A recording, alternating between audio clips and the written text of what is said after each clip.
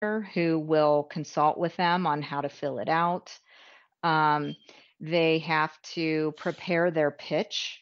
And so Hmm. again, the innovation advisor is there to consult and advise um, anyone in L&D that is preparing this. And then the advisor schedules a date for which the individual will come in and make their pitch to L&D leadership team members and some of our global IT team members. And they do their pitch to the group. And after the pitch is concluded, we can ask questions. And as soon as the Q&A timeframe is finished, then basically we vote right on the spot, just in through chat. And, again, the innovation advisor is managing this whole process. And, the vote could be approved, move forward with an experiment, not approved, don't move forward, approved with tweaks, or pause, this could be approved, but not right now, come back at a specified period of time and ask again. So these are all the ways that we can vote. And then basically it's kind of, we go with the majority. And if it's approved for an experiment to move forward, then it goes into the pipeline and goes through the phases. Can you give me some examples of technologies that you've run through this system, and the outcomes? Sure. So we have had, a AI chatbot go through the system idea. We've had a video coaching tool, marketing automation technology.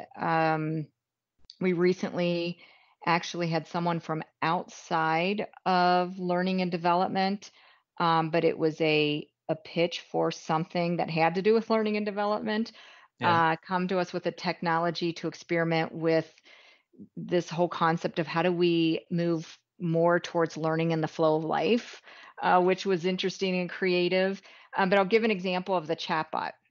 Yeah. The hypothesis for the chatbot was to use it as a coaching chatbot for our manager skill development learning experience.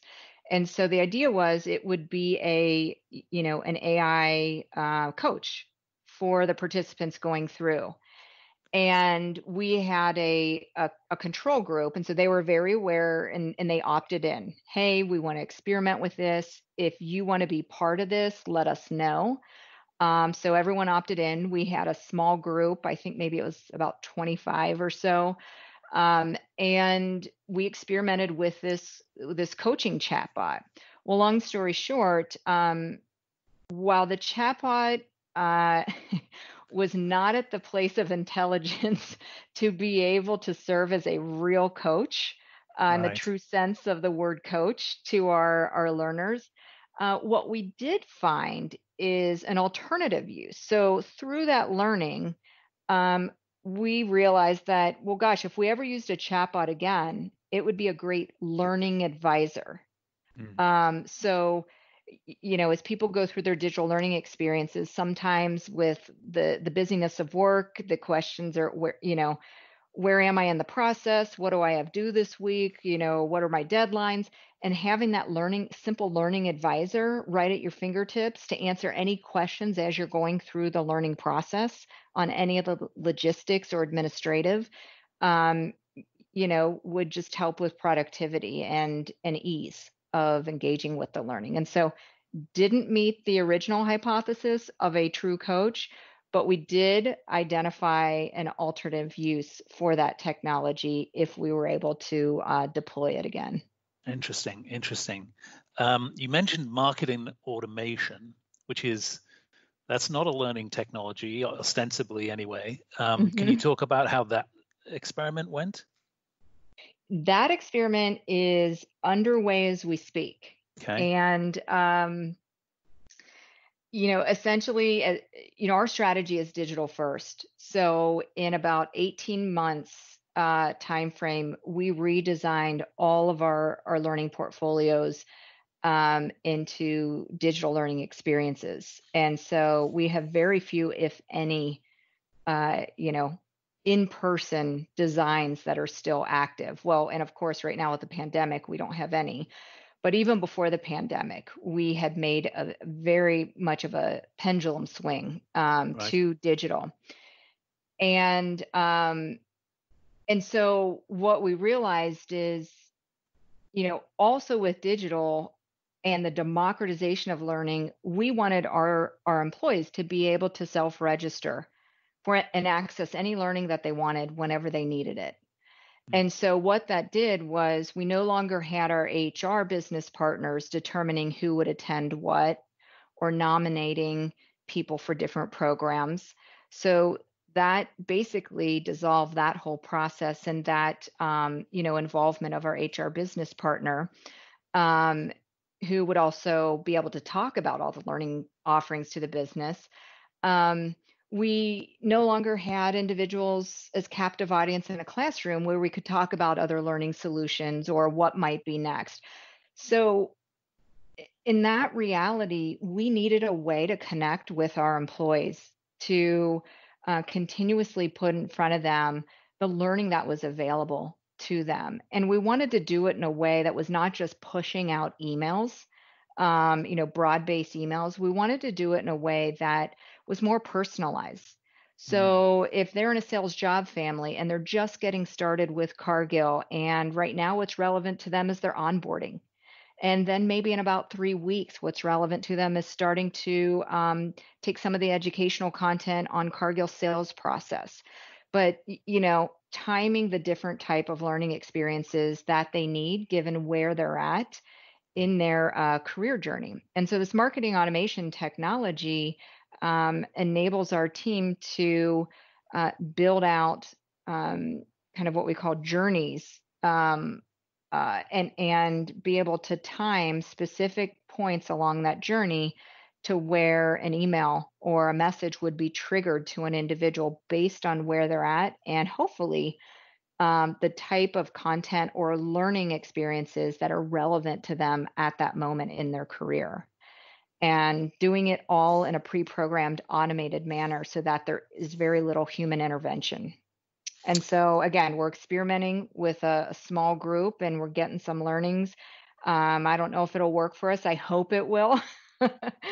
But that's where we're at. It's just right in the middle of that experiment. So I'll get back to you on that one. Yeah, no, I'm really fascinated to hear more about that. I think, these nurture journeys, they call them in the marketing world, where they over time sort of build someone's propensity to buy or engage, seems extremely relevant to a learning context, especially where, as you describe, it's democratized and it's self-service. Very, very interesting. I'd love to Mhm. know how that goes. What other technologies do you like in terms of possible future impact? Are there other things you're evaluating or you'd like to? Mhm. Well, I don't know. Again, I'm not a technologist, so if I try to speak the language, it's going to sound very clunky, so I won't. But one of the things that I'm very interested in is, when we think about our consumer experience of online buying, and Hmm. I think, of course, we have been more attuned to what that experience is given COVID and not being able to, go out to stores or go to, shops, and doing a lot of our shopping, online. And I don't know about you, but that experience just has become so personalized. I don't know if it's just all the cookies that are being dropped in our, our Yeah. profiles. And, it seems like nowadays that, a thought can just come into your mind and the next thing you know, it's showing up on your device. Yes. And, it's magic. Yeah. And so, I've just been thinking about that experience and how great would it be if our work experience caught up to that type of experience, to where just whatever we needed in that given moment to be productive, whether it was learning or any other type of productivity tool, that just based on how we worked, the tools we use, the things we were working on, that we had technologies in the background that could provide us with very useful things in the moment of need, again, someone way smarter than me that knows all these advanced technologies would know what it would take. But I hope someday that our experience that we can provide our employees gets closer and closer to that consumer grade experience. And then on a very, very simplistic note, which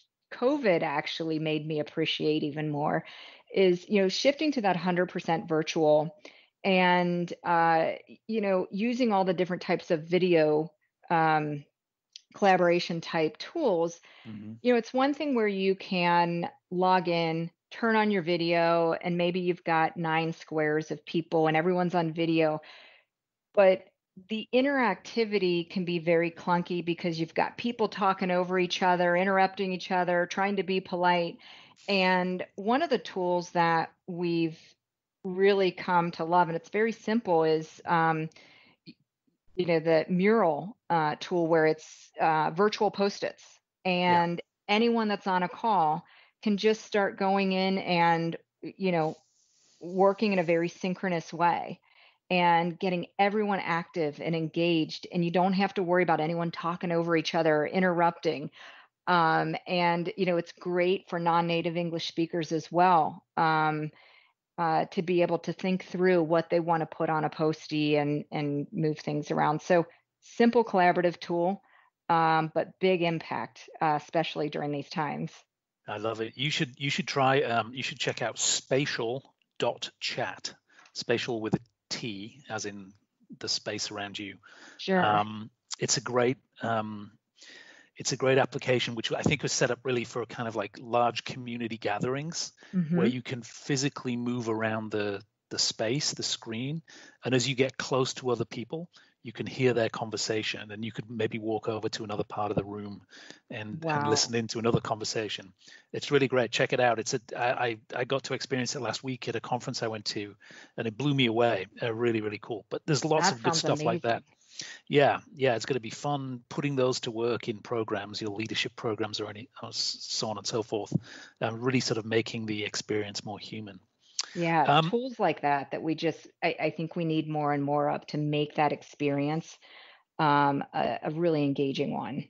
yeah, and that's what I love about your innovation process there. You can go try these things out really quickly and find ways to deploy them. I'm looking at the clock. I want to be sensitive to your time. There's a couple of questions I wanted to ask you though before you leave. First is kind of the future for L&D. We talked before about the optimism in your team and the relevance they felt they were providing. How do you think about the future of L&D? Is it an exciting place? Are you going to spend more of your career in this space? I think for the foreseeable future, it's a very exciting place to be. Um, y- y- I think there's one aspect where just the whole excitement and energy and possibility about reinventing yourself as a learning and development professional, I think is hugely exciting. And personally, that's what I've been going through the past 3 years. I've been in this field for over 23 years, but the last 3 years, I have been, reinventing my own skills and my own knowledge. And so that has been hugely exciting. And so, one of the things that I encourage, all of my team and even my peers, and when I'm, doing podcasts like this is just um, enjoy the journey. It is a very exciting time for learning and development, and exciting in that we have the opportunity to play a very critical role for our organizations.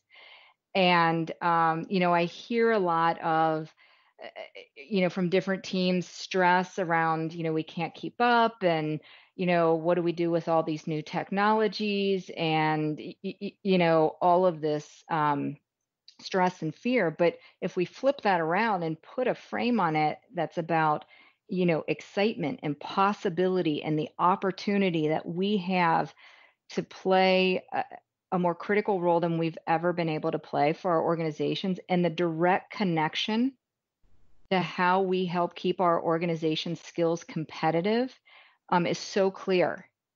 Um, but what it's going to take is that willingness to let go of